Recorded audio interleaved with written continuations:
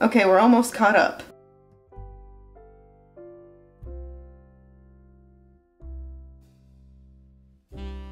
Day 5. This was my best friend's birthday. Happy late birthday, Maribel. Ooh, this one is grapefruit dragon fruit spread. Orange fruit, apple fruit, carrot vegetable. If you understand the reference, we can be friends. Hello, welcome back. Here is a storytime mukbang because this video definitely needs context considering as I'm sitting here recording this, the only footage that I have is the day that I took him to the cat rescue to be adopted. So, welcome. Today for the mukbang I have some hot and sour soup, beveragino number 1, classic water, beveragino number 2, sparkly water, courtesy of my Sodi stream, and then just in case I need it, Trader Joe's soy sauce, the reduced sodium version. Which if I'm being completely honest, I'm just trying to use up because we don't have any La Choy light soy sauce in the house currently. And as far as I'm concerned, that should be the only one that exists, but alas, it is not. How do we get here? Well, let's take a first bite. Cheers, everybody. Okay, I don't think I need the soy sauce, but I'm not gonna get up and put it away. So, backstory. I wanna say maybe like the last week of October, we have in our backyard, it's technically a bunny house, but we have a tiny house for the neighborhood kitties. And we have a little personal heater thing in there to keep them warm because it's been getting down to like 20 degrees at night. So we had that out there. I think we got it in like September or something, but at any rate, it's there. So one day, we have a camera out there as well. I saw a new kitten just kind of stumble into the house, and he looked okay in terms of like there wasn't any like blood or he didn't have any visible injuries. He was just a little wobbly. It was like he was a little bit drunk. That was the chair, I promise. So anyway, I saw him on the camera and I told Andrew, I don't know if he looks very good. Maybe we should just bring him inside and take a look at him. And so we brought him in.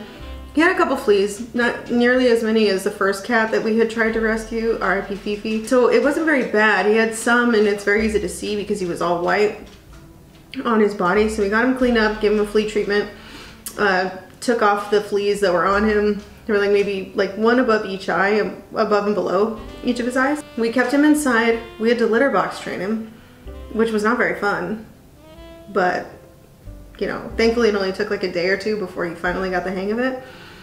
So Andrew immediately decided that his name should be Chauncey. So we kept him, we took him to a local cat rescue organization. It's called the Cat's Meow. And over the course of several weeks, they basically helped us. We only had to take him to the vet once when we had first gotten him because this is like gross warning, but his like butthole was really inflamed and like bleeding a little bit. So they gave us an ointment that helped clear that up. And then the Cat's Meow started giving him his vaccines and everything. So they asked if we could foster him, so we did. So we kept him for, let me think.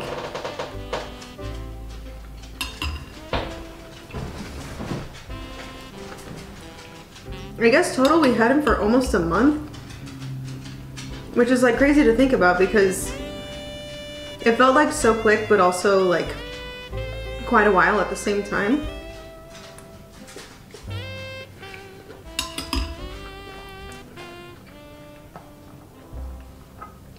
We were his foster parents and we sent them pictures and everything, and they posted him on their Facebook page, and then maybe like a week or two after they had posted him on Facebook, Kim, who's one of the people who runs it, texted me and she asked if I could bring him in to meet a potential adoptive family, which we knew because even from the first day we brought him, they always told us that all white cats for some reason move very quickly, like they don't stay up for adoption for very long. So it may have been a little bit faster if he was in the facility staying there, but since he lived with us, it took not even that long, but you know, longer than it might have because they had one all white cat that got adopted after 2 days, another one that was there for maybe like a few hours and was adopted same day.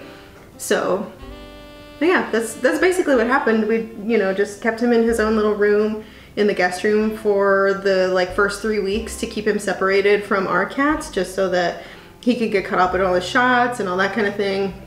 And then after that, we only had him for maybe like another week after that point, or like it was a short amount of time. So we started letting him out to like hang out and mingle with our cats.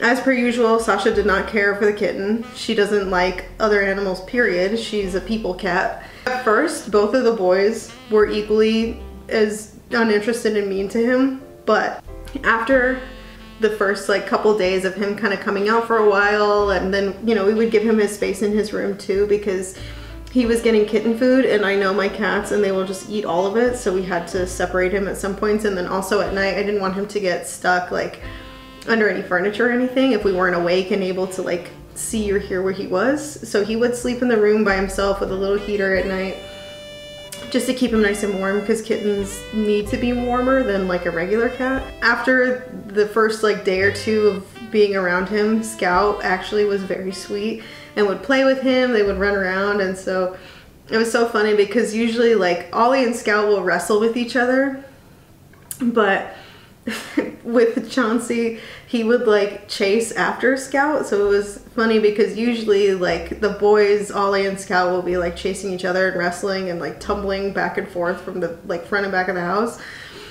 But this time it was actually Scout that was being chased by this tiny little kitten. So it was really funny to see. I don't think I have any videos of it, but if I did, I would show you guys. Just take my word for it, it was funny. Okay, sorry about that. I had to do a battery change because she was dying. It was actually it was easy to take care of him. We got him, you know, kitten food. He had his own little bed and everything. And we kind of knew, or at least I knew for sure, that the day that I was taking him to the Cat's Meow to meet the potential adoptive family, I had no thought in my mind that he was gonna be coming back home with me. I kind of knew that they were gonna end up more than likely taking him. So I did spend a little bit of extra time holding him and just, you know, saying goodbye. All right, it's a bittersweet day, friends. I'm taking our little Chauncey boy to go meet with a prospective adoptive family. Are you excited, Chounce? Little guy, you might be getting adopted right now. I put his collar on. It's a little big, but I wanted him to look as cute as possible. But he might not be coming back, so I'm a little sad, but I'll talk about it here in a second. But I just wanted to insert this so we can see this is what's happening today. You're doing great, Jones. Looking good, looking good. He was very sweet. Everybody who met him always said how handsome he was. We put his little bow tie collar on just to make him extra cute.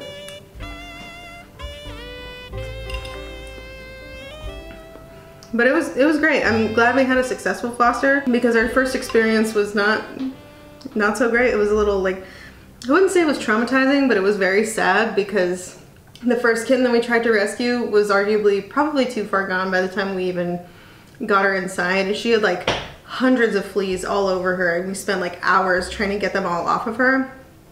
And so she ended up not making it, sadly. But with Chauncey, he was in so much better shape, and yes, it was a pain to litter box train him and everything, but after that, it was such a pleasure to have him. And I think the comment I get a lot from people, or have at least, was that it must have been so difficult not to just keep him. And realistically, I would love to keep all the animals. Like if I could, I would have an animal rescue or something, or like a big farm with a bunch of animals.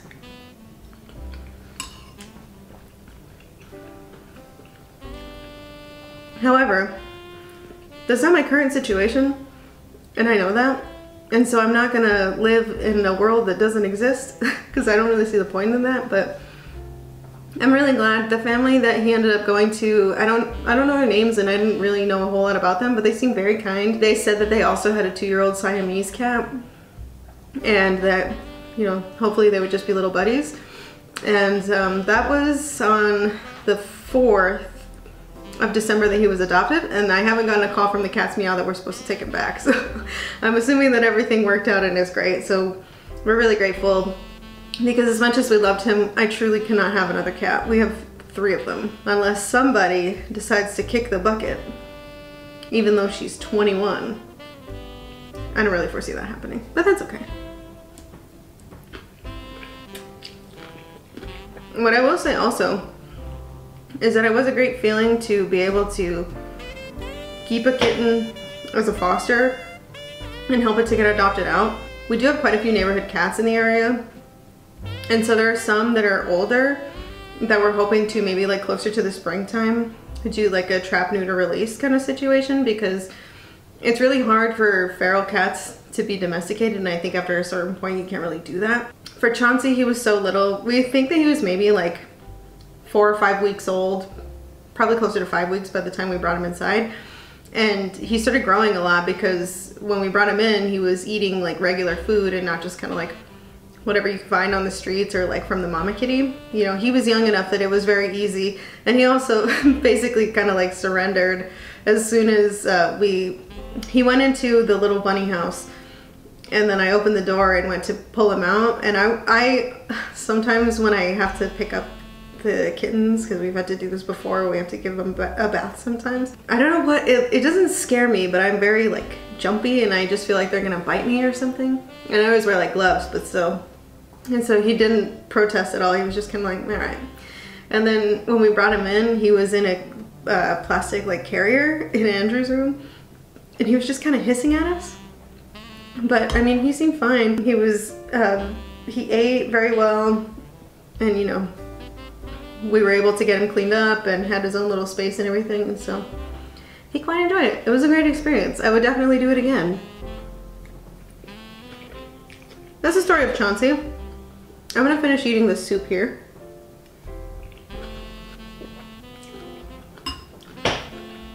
Thank you guys so much for watching. You can like, comment, subscribe down below. I think that's it. Yeah. I'll see you guys on the next one. Okay, bye.